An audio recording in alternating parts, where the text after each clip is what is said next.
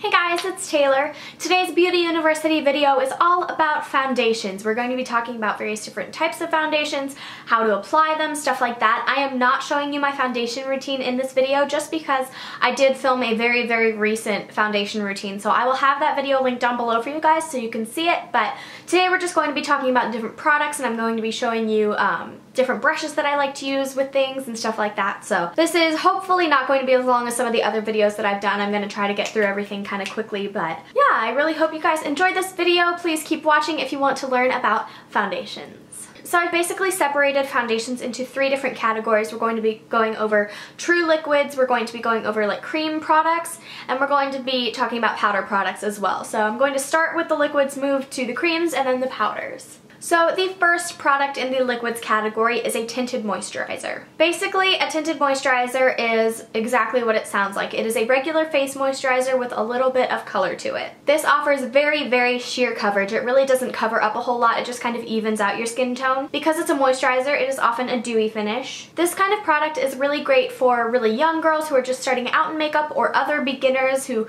don't really wear a lot of makeup or don't really need a lot of makeup and just say, you know, I'm good with a tinted moisturizer. I don't need a lot of coverage. This is a really great product for girls like that. I personally like to apply tinted moisturizers just with my fingers because that's how I apply my regular moisturizer, and that's just kind of what feels right for me, but you can totally do it any other way that you choose to. Unfortunately, I did not have a tinted moisturizer specifically to show you guys today, but I did have a BB cream, which is my next topic, and they will look similar when you're purchasing them in a store. So I might as well move straight on to the BB creams. BB creams and CC creams are often a little bit more pigmented than a tinted moisturizer, but not a whole lot. They're going to do a little bit more to even out your skin tone, maybe even offer a little more coverage, but again, they're not a product that's meant to completely cover everything on your face. They will usually be a very moisturizing and creamy consistency, and another upside that I've read about a lot of them is that they will perk up a dull complexion. My personal favorite thing about BB or CC creams is that most of them have a sunscreen in them, which I think is really great. I like to use BB and CC creams when I'm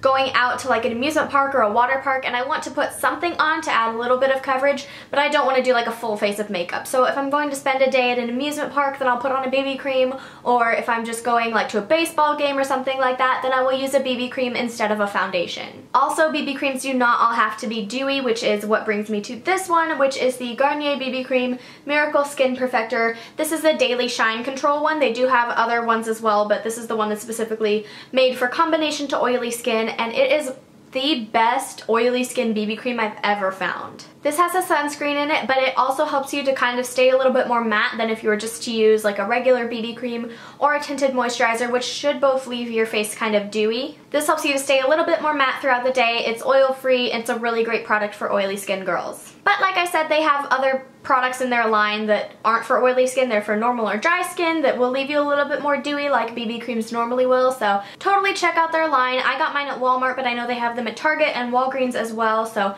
they have them in quite a few places, but this is definitely a great product. A brand that has a good CC cream that I know of in particular is It Cosmetics, which you can purchase at Ulta. They have a really nice CC cream. I honestly can't remember the name right now. I got it in an Ipsy bag a while back, but that's definitely a nice one to try out as well. You can apply BB or CC creams with your fingers, like with the tinted moisturizers as well, but my personal favorite way to apply them is with the EcoTools Skin Perfecting Brush. It is from like a new line that they just came out with, and it says specifically that it's great for BB creams, and I do agree. It's a very nice dense texture, but it's also like slanted. I just personally like the texture of this brush for BB and CC creams. I think it's really good at blending it, especially like in your under eye area. You can also use this with concealers, but that's just personally how I've been applying my BB creams this summer. Totally up to you though how you want to do it. The next type of foundation, I'm not going to talk too long about this just because I don't know a lot about them, and so I don't feel like I have a lot of knowledge to give you guys on it, but it is a liquid to powder foundation. This is the L'Oreal Paris Magic Nude Liquid Powder. I did use this for a while. I used to mix it with a BB cream actually because the BB cream was too moisturizing but this was too drying on its own, so I used to mix them together.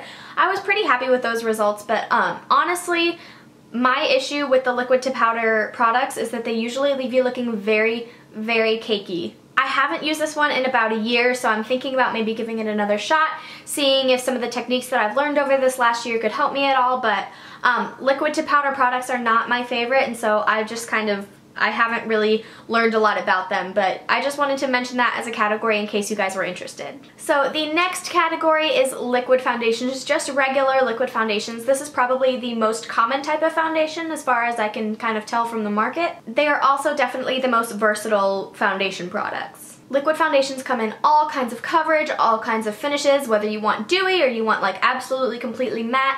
Liquid foundations pretty much offer the widest range of products within their category. You can get them very sheer coverage, like a BB cream almost, and you can get them with like almost complete full coverage, which is really great. So definitely it's just a wide range, a huge spectrum of different products that are all within the liquid foundation category. You guys know that my absolute favorite liquid foundation of all time is the Maybelline Fit Me Matte and Poreless Foundation. This is a great line for anybody with oily skin. It's going to help to keep you matte, and there's such a wide color variety that at drugstore prices, what more could you want? Like, this is so great. If you don't have oily skin though, the Fit Me line does have other kinds of products as well. They have foundations for if you want to be dewy. They have foundations if you're just wanting like regular foundation. They have the regular Fit Me line.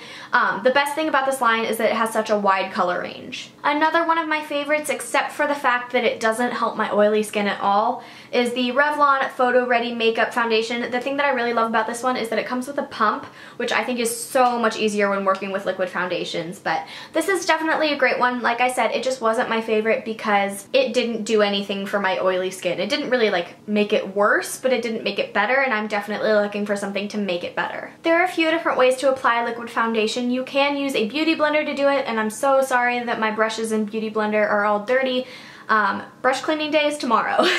My personal favorite way to apply liquid foundation though is the e.l.f. powder brush. It is just a very, very dense flat top brush. It is only $3. You can get them at Target. I believe you can also get these at Walmart now and some Walgreens. I don't know. My Walmart and Walgreens don't carry e.l.f. products right now, but I know that Target does for sure, and this is the greatest foundation brush I've ever used.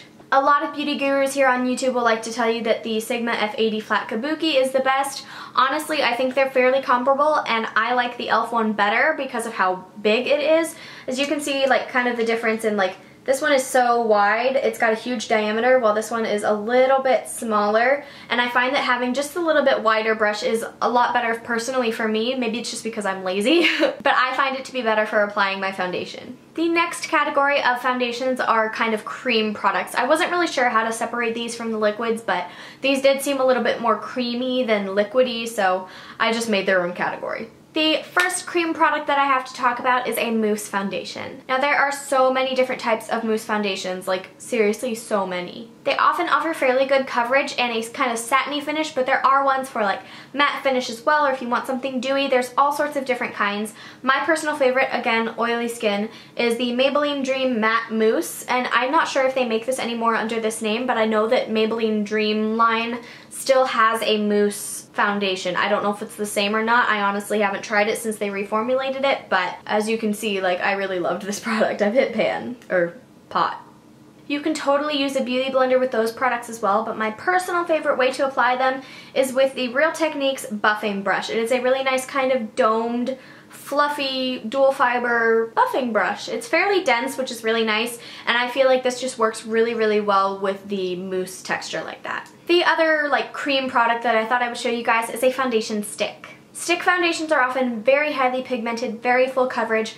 I personally don't like using them, however, on my whole face. I think stick foundations make for a better like spot coverage sort of thing than like an overall face foundation. I just don't personally find that they work as an all-over foundation. But another use for them that some people don't know about is for highlighting and contouring.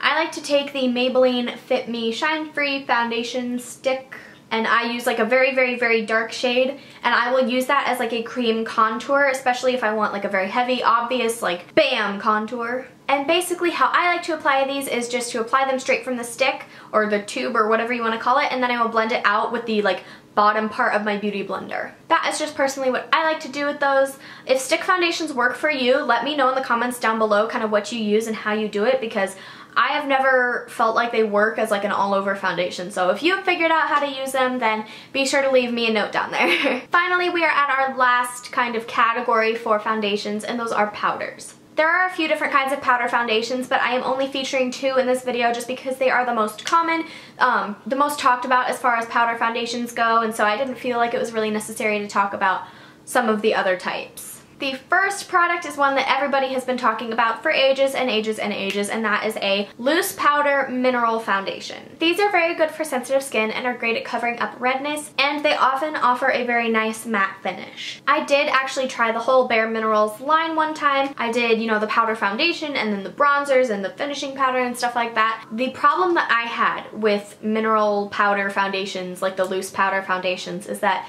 number one, it doesn't take a whole lot for them to look very cakey. Like, I just felt like I was complete cake face all the time, and I really don't like how that looks. I personally thought that it looked like I was just wearing too much makeup. I just didn't like how it looked on me. Another thing is, if you have any little baby hairs on your face, which don't even lie, everybody has them. It's not like some weird thing, or like we're all growing mustaches or beards or something like that, but everybody has like general coverings, I don't know, of like baby hairs on their skin.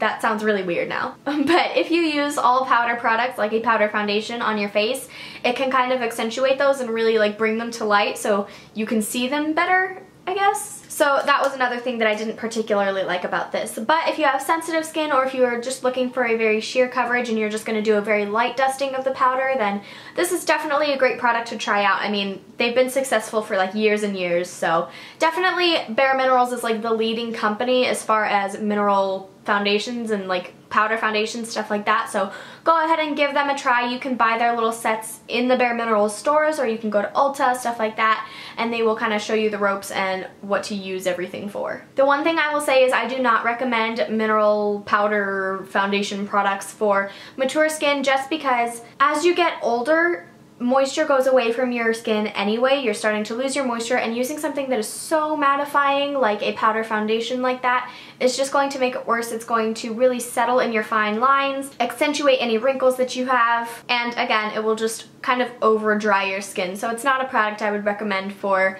mature skin. If I am going to be using that kind of powder foundation, my favorite brushes to use are the ones that came with my little Bare Minerals set. This one is the Flawless Face brush, and this is the full Flawless Face. These are fluffy but dense, and so that's a really good thing for like a powder foundation product. I think that that's the best way to apply them. Like I said, these came with my Bare Minerals set, so if you go to like a Bare Minerals store or something and ask them what they would recommend, they're gonna know what brushes to use with their products. But if you want to get something that's like off-brand or whatever you want, any large, fluffy, but still dense brush is going to work perfectly for these kinds of things. The very last foundation type that I have for you guys is a pressed powder foundation. Unfortunately, I don't have one of these to show you guys as an example just because I don't use them personally, but I have some experience with them and I know about them, so I thought I would still include them as a category here. Pressed powder foundations are basically like when you get a powder compact and things are like pressed, it's not like loose powders. When it's pressed, it's going to look like that, but it is a foundation instead of just like a face powder. They are pretty much as matte can be, just because it is a powder product and it's very concentrated, so